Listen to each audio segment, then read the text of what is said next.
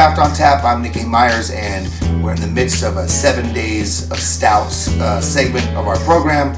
We've been focusing on Clown Shoes, one of our favorite breweries, and big up to Michael Axt, their designer of all their amazing, awesome artwork.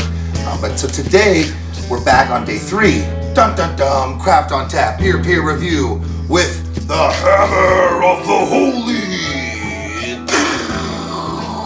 A 2019 reprise of an American Imperial Stout. So again, we've got American, then we went Russian.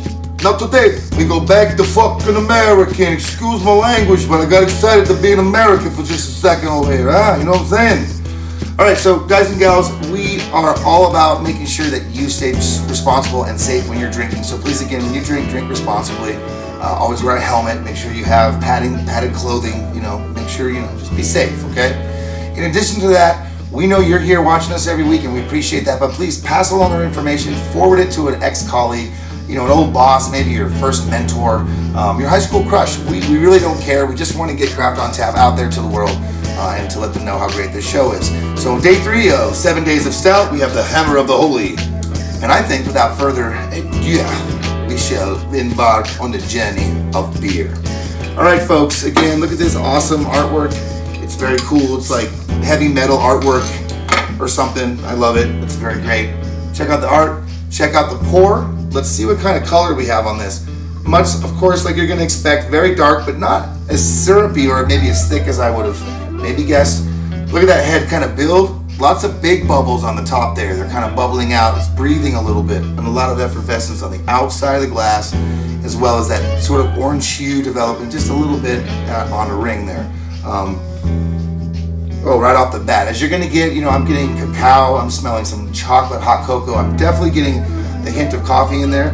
But this one to me is a little bit more forward on the chocolate side. So I'm a chocolate fan. A little more bittersweet, a little baker's chocolate perhaps. Now let's get a good old taste on this one.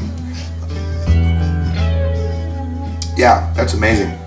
Now I do want to point out, and I'm catching it right now, that this is also aged in rum barrels. So you're going to get that maybe some sweetness from the rum, potentially some of that woodiness or nuttiness that I may be tasting in there has something to do with the fact that it's been aged in a barrel.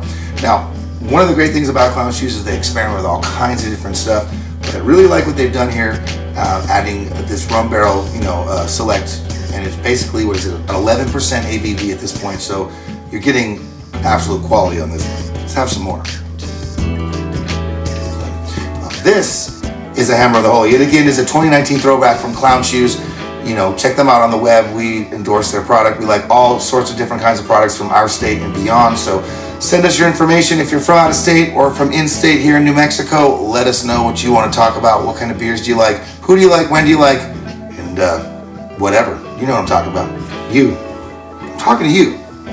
Yeah. Duh, you're the only one looking. You're the only...